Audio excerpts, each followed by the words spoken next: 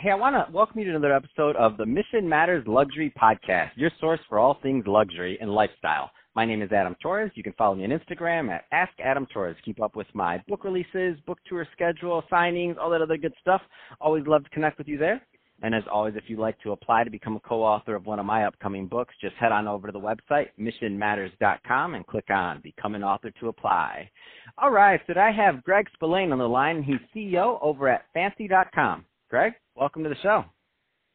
Hey, Adam. Thanks for having me. It's really nice to speak with you. I'm looking forward to our conversation.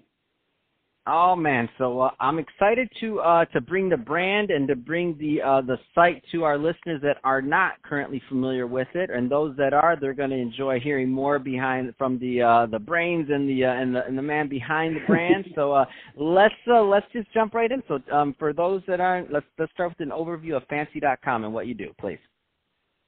Sure, absolutely. So Fancy was founded in 2009. Originally founded more as almost a social network. I mean, if you think about it as Pinterest for luxury lifestyle products. It was a social marketplace. It was a place for people to be able to share and find and discover really interesting, eclectic, cool lifestyle products from brands, artisans, etc., across the globe. And since then, we've morphed into a marketplace. We run a marketplace at scale right now. We have almost 800 partners that sell approximately 200,000 products out of 35 countries around the globe. But what really hasn't changed is Fancy still remains a place for a person to go to find a socially curated group of just amazing products and interesting products that you just normally wouldn't find elsewhere. Man, that's absolutely amazing. And let's talk a little bit about the technology side of Fancy, because the app downloads. You guys are doing some big business over there. I love the way you tee it up, and you're maintaining that balance, but you're growing. Tell us a little bit more about that. Yeah, we're growing. Fancy. Over the lifetime, we've have almost 12 million users who have signed up and created profiles on Fancy. Amazing. Yeah. That's amazing. Congratulations, by the way. Let's not just glance over that 12 million users that have accessed the site. It's amazing. Yeah, it's really interesting too, because profiles are public, and people when they go on Fancy and they find different things that they like, Stay Fancy is kind of our version of liking different things. Obviously, on the technology side, our algorithm is constantly taking what people are interested in, and it helps us serve more fresh content. But, there's a lot of really interesting profiles that still exist on Fancy that are just publicly available. People like, Drake and, a lot of high-profile people who have accounts and are still active users of Fancy, and have shared and liked some really interesting and cool products. So people can go online and follow their favorite celebrity and then what they've liked and what they fancied in the past and what type of products that they've shared and what they're into. Let's talk a little bit more about the products. Now, I know this is a big site, lots of different things, but what are some of the things that really stick out to you as some differentiators, other than obviously the cool factor and celebrities and other things like that? Because we get that. Fancy is definitely cool, but what are some of the kind of differentiating things, just in terms of products and things that you've noticed and that users really connect to the brand with? Yeah, I think what's really interesting about Fancy and what makes Fancy unique is we help people find what they don't know exists. In other words, you don't know what you don't know, right? So, if you just go to, general marketplaces, a lot of different products exist, a lot of big brands exist. You can do searches, Amazon, different places like that. They're great for transactional type of purchases. You know exactly what you want to buy. You go there, you do a search, you compare, you find. But what Fancy does, number one is on the curation side, we look at the market globally. So we're going around and we're looking for diamonds in the rough. We're looking for amazing new products that are coming about from artisans and individuals who are developing companies, emerging brands that quite haven't hit the mainstream yet.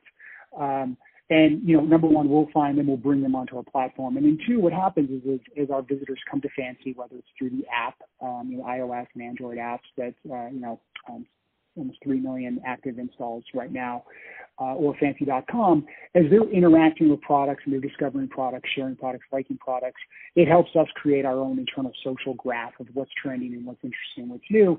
So the next person that goes ahead and visits Fancy, we help them discover some of the newest, most socially relevant products at that moment, which just creates a really interesting shopping experience. No, that's awesome. So what's next for Fancy? Like, not asking you to have the crystal ball or whatever. What are some of your plans going forward in just developing Fancy in the future? Yeah, no, that's a great question. I mean, one of the things, I came in at Fancy as a CEO in early 2019, actually, and the company had evolved a lot, and we had started to go down a lot of different directions, do a lot of different things. We had a retail location that we had opened up. We were actually, our proprietary software that we use to run our marketplace has actually been so powerful and strong. We've had people come to us and license our software to build up similar type of global marketplaces. And, one of the things that I've done as the CEO of this company is really refocus the company back on our core mission, which is being a platform to discover extraordinary lifestyle products.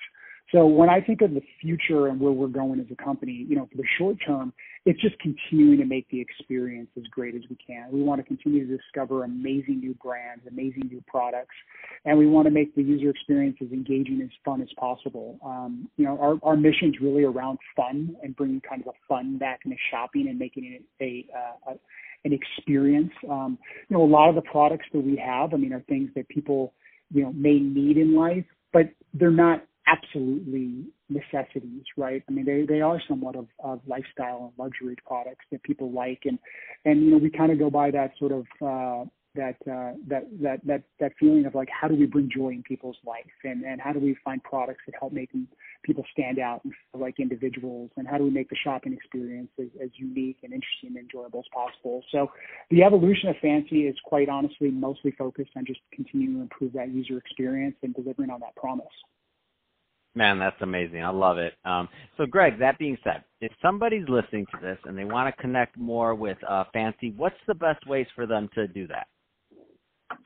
Yeah, go open up your app, go to the App Store, download the Fancy.com or the Fancy apps, put them on your phone, create an account, and just scroll through it. It's super simple. It's super easy. It's got kind of like an Instagram type of feel where you can just scroll through and you're going to discover and you're going to see really interesting products.